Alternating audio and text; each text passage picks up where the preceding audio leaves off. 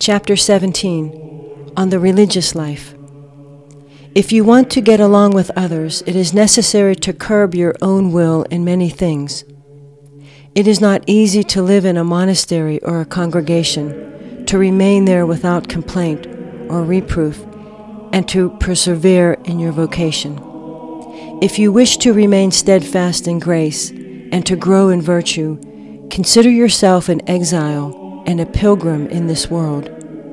You must rejoice to be considered a fool and a contemptuous person for the love of God. Receiving the habit and the tonsure is but little help. It is the reforming of your life and the dying to self-love that makes the true religious.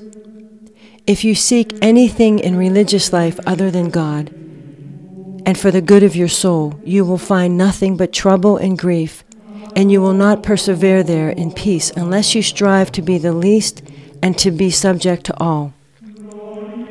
It is good, therefore, often to remember that you entered religious life to serve and not to be served, and that you are called to suffer and to work, not to waste your time in idleness and gossip.